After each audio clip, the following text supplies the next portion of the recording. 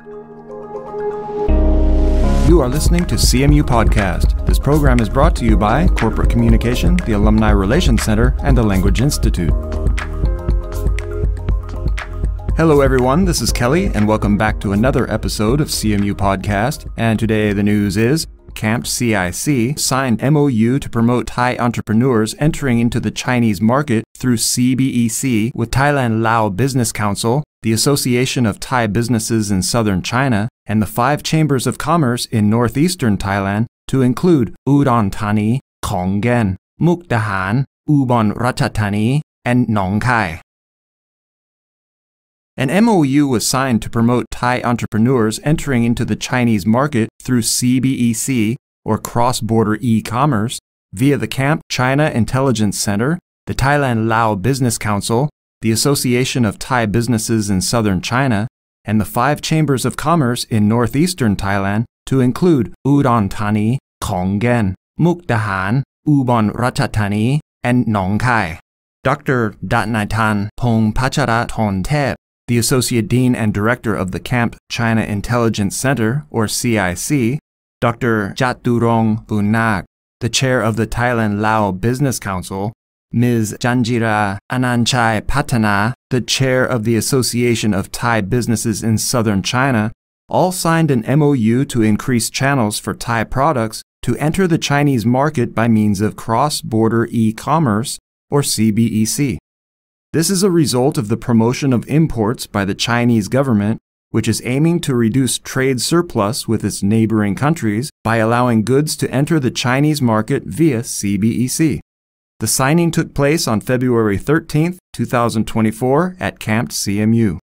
The collaboration will help bring high-quality goods produced by entrepreneurs in the 5 pilot northeastern provinces of Udon Thani, Khon Kaen, Mukdahan, Ubon Ratchathani, and Nong Khai into the CIC, or China Intelligence Centre developed platform to learn about sales via CBEC in order to test the market and to understand the process of entering the market through real practice. High-potential products will be selected to be fully platformed on CBEC Kunming, which has networks of stores on the Chinese online platforms. This will help Thai products enter the Chinese market and promote cross-border trade through CBEC, thus making the Chiang Khong Customs House in Chiang Rai and the railway transportation that connects Nong Khai with the Lao-China Railway in Vientiane important gateways for Thai small and medium enterprises known as SMEs. On top of that, it'll allow collaborations with SMEs and logistics providers in Laos in terms of product, logistics, and international payment system developments, all of which have impacts on SMEs' transactional costs. Thai entrepreneurs will be able to build a business alliance with their counterparts across the border, enhancing the trade potential of both countries. At present, the bonded warehouse in Kunming is connected to several Chinese e-commerce platforms including Pinduoduo, Taobao Global, Tmall Global, as well as Kuaishu, which is a platform that presents products in the form of short video clips produced by Chinese influencers.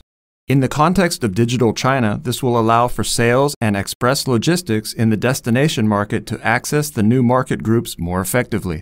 All of these processes that have been designed to comprise a comprehensive supply chain solution for CBEC have led to the MoU that aims to promote Thai goods and workforce development in Thai-China CBEC, which forms a part of the CIC's mission, funded by the Program Management Unit on Area-Based Development, or PMUA, and the Mekong Lanchang Special Fund, MLCSF, to make the northern and northeastern regions of Thailand CBEC hubs that link trade and land transportation between China and ASEAN countries. Thank you very much, and that's it for today. Please tune in again for the next episode of CMU Podcast on YouTube and Facebook, and don't forget to follow the hashtag CMU Podcast. Until next time, thank you and goodbye.